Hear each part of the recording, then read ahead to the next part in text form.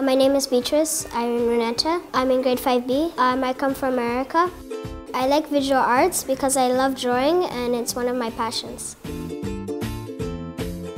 Usually I like doodling. It's like just using your imagination and writing whatever you want to write, or drawing it.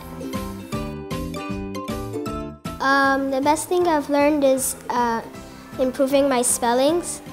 So also writing stories, and so when I write the stories, I make it longer and more interesting. If I had to choose a school, I would choose the IA. It's a nice place. We are friendly to each other.